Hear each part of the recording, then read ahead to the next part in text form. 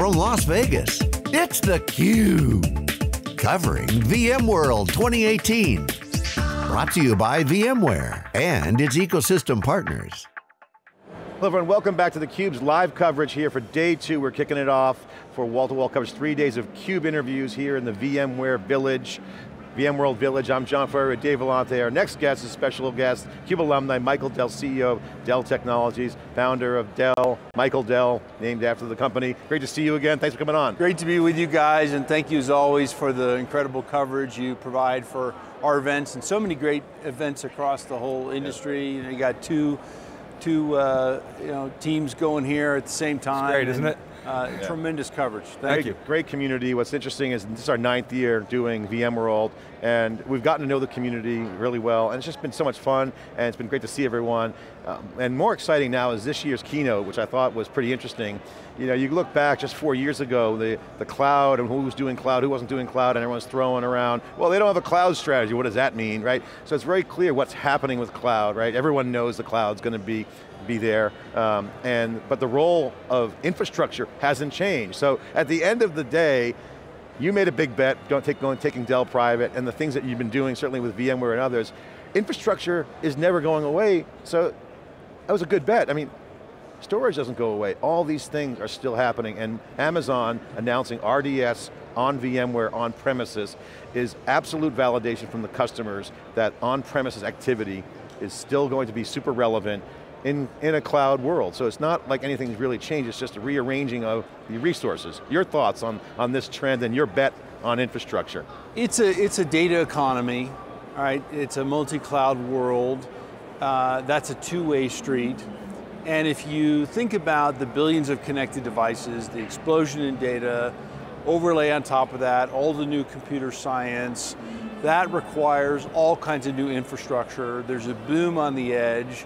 And so absolutely, this is why you see our business growing so quickly and doing as well as it's doing. And we're investing in innovation strongly. You saw it yesterday and today in the keynotes, and it's resonating extremely well with customers. And so I think we're very well positioned. We've been gratified by the response from customers and partners around the world. And look, every business is increasingly recognizing the importance of technology and data, and that requires lots of new tools and technology, and it's why we created Dell Technologies, right? To be the essential infrastructure company, and it's working well. It's actually working better than we thought it would work, right? So it's all good, guys. Well, my old boss, whom I think you knew, Pat McGovern, used to say that 90% of mergers and acquisitions fail to meet their objectives. So we have many, many examples of that.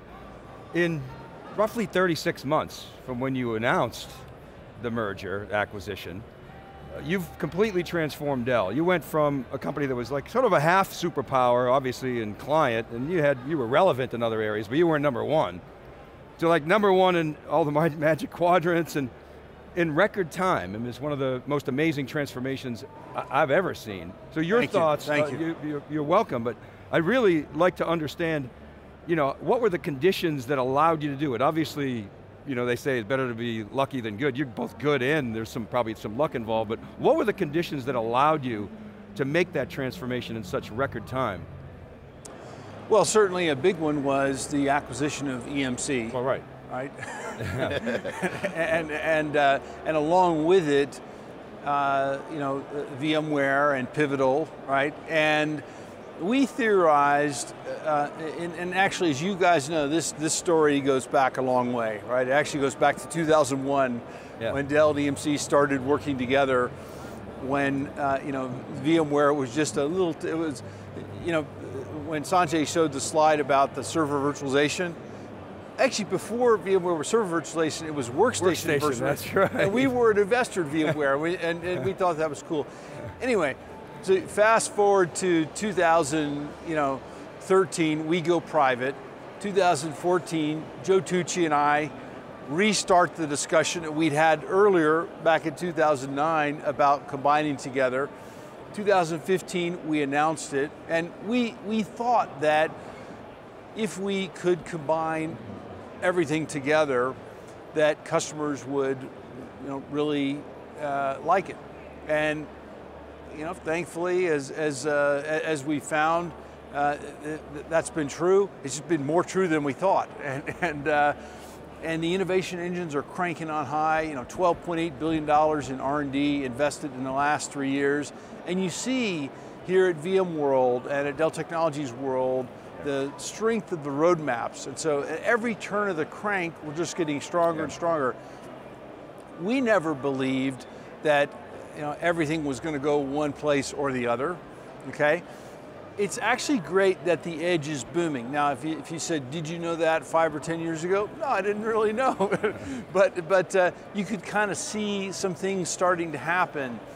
But look, distributed computing will be even more distributed in the future, right? So you had good products, you had a great combination, that makes a lot of sense. And we were incredible people too. Right. Team. The quality of the talent that we are blessed with is amazing, and it's a flywheel because you can attract the people, and the very best people, and develop them and train them, and they want to come be part of the winning company. Yeah. And we saw that on theCUBE. We commented about the synergies that were probably unrealized or unrecognized by others. You actually saw that. But then also there's the other side of the equation of the financial opportunity. You took financial risk, you put your own money into the deal. There's a lot of engineering going on. We took the risk. It's the man in the arena, and not everybody wanted to take the risk, and I'm happy to take some risk. Yeah, but the rewards are looking good. I mean, if you're keeping score, which I'm sure you are, the numbers are looking pretty good.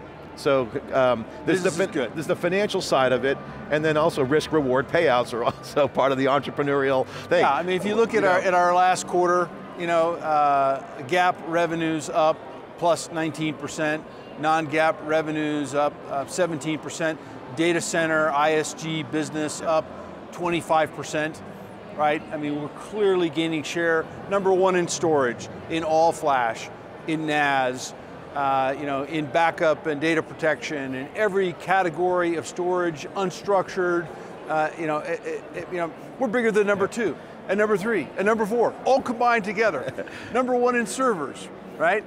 Yep. Number one in virtualization in all flavors. You saw what Pat showed, with the progress with NSX, with Workspace ONE, obviously server virtualization, number one in client as well, right? In client revenue. So the business is quite strong and healthy. And what's really interesting is if you look at it across customer types, the very largest, the small, the medium, the government, the state, local, top 50 countries, pretty much everything is growing double digits all across the world. Every customer, every route to market, every channel. So, I think the industry is stronger than people understand. Yep. That's the first point. I think there's this data economy and this tsunami of data that's being created, and that's driving demand for infrastructure products and solutions, which we have the best in the world. And then on top of that, we're gaining share. These market forces all this together it's a good news story. And the market forces you mentioned really were something that I think a lot of people in the industry at the time that you were contemplating the deal, and we talked privately about this, so I want to kind of bring this up here in theCUBE, way back when. The industry pundits were looking at the industry almost like a siloed map of TAM, total market, addressable market, and these other forces, if you factor those in as a market force, it changes the analysis of what you were talking about. And we talked privately many times, but one time we were talking about the maturity and size of the on-premises IT market. It wasn't, everyone's like, oh, IT is dying. It's like huge. I mean, it's massively mature. So, and we talked privately about that. That's something that a lot of people missed. They didn't miss that the size of the market was so big. Yeah. Might have been, flat, but it's a mature market. But then these outside forces transform, and now the deal with Amazon highlights that. Two-way street. Now it's going the other way. And look, if it's obvious, there's probably no opportunity, right? And so, I've kind of made my life of doing stuff that maybe wasn't quite obvious to everyone. Okay, fine, that's just how it goes. Yep. So maybe it wasn't obvious to everyone. And I remember when we announced, in 2015, everybody was like, whoa, what are you doing? Right? So why are you doing that? And now it's kind of like, oh, that seems like a really good idea, right? So look, I'll tell you what I think is maybe not so obvious right now, although I think people are starting to figure it out, this boom on the edge. I think the edge will be bigger than the cloud. Yeah. The private cloud, the public cloud, the SaaS, the edge will be bigger. What are some of the tell signs on that? How could you tell? Okay, very, very simple. Go to ARM, right, and say how many microprocessors and sensors and controllers have you sold? 120 billion, okay? 7 billion people in the world, 120 billion. That's already sold, okay? This isn't the next 5 years or 10 years. The numbers are only going to go up. That's just ARM.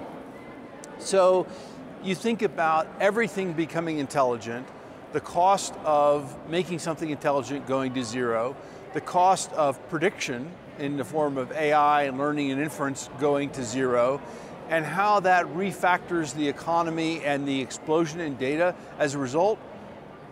Oh my God. So incredible opportunity for infrastructure. Totally. So that's a factor that makes that AWS VMware deal more sensible, because the conventional wisdom was just that. It was a one-way trip to the cloud. It's turned out to be a boon for the data center. So edge is maybe one reason why, but perhaps there are others. Your thoughts? Well, it's, look at TensorFlow, let's just go back to our last quarter, right? Server and networking business grew plus 41%. Well, if server networking business is growing plus 41%, everything can't be going to the big three public clouds. It's not. So there is a boom on the edge. It's the AI, it's the ML, it's the software-defined data center. Cloud is an operating model, not just a place, right? And again, big growth in our appliances, taking all the innovations of VMware and expressing those in consumption models and making it easy for customers to deploy. It's all working quite well. You mentioned and we're uniquely positioned, as Dell Technologies, to be the best choice for customers. Yeah, you're the store for all this. I want to drill down on the IoT edge boom. The tell sign you mentioned is really interesting, I like that. But also I want to tease out what Pat Gelsinger said on stage yesterday. He said, IoT, because we're going to be kind of critical of the IoT, not super critical, but it's maturing, but there's no real products yet available in a true sense. But Pat said, it's being connected now. So you mentioned ARM. Penetration used to be, and you know that from the PC game, everyone should have a PC. Now everyone's got PCs and laptops. So the penetration game is not the issue, they're already there. So as things be fully connected with mobile, it's not so much the penetration numbers per se, it's the network ability and the intelligence. Yes, so that's right. AI ops on the IT side, AI in apps, and Pat said the apps are the networks. So this is a new networking dynamic, networking things together, making them more intelligent is the new metric. Do you agree? Absolutely, and look, most of the 120 billion aren't connected, but they're going to be connected. They have phones. And there's going to be 1.2 trillion, right? It's just going to keep growing. Yeah. In 5 years, 10 years, it's going to be way, way more, and then you got 5G coming, and it'll be node-to-node connection. And so, yeah, and then you overlay the AI, all this is reinforcing itself. At the center of this, there's a relatively simple thing that's happening, right? It starts with data. Yes.